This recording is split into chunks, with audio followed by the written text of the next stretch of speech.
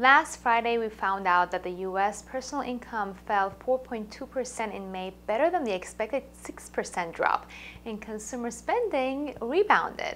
Meanwhile, the coronavirus cases set a record in the U.S. and global cases now top 10 million. Welcome to the Tickmill Update. I'm Kiana Daniel, the founder of the Invest Diva movement. Make sure to subscribe to the Tickmill YouTube channel and support us by liking and sharing this video with your forex trading friends.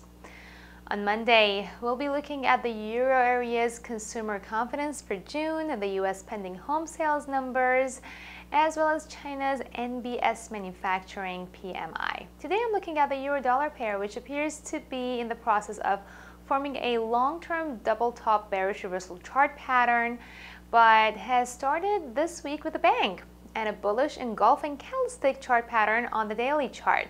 On the 4-hour chart, it remains below the Ichimoku cloud, with the future cloud consolidating. The immediate support level is at 1.1166, and a break below it could open doors for further drops towards 1.109.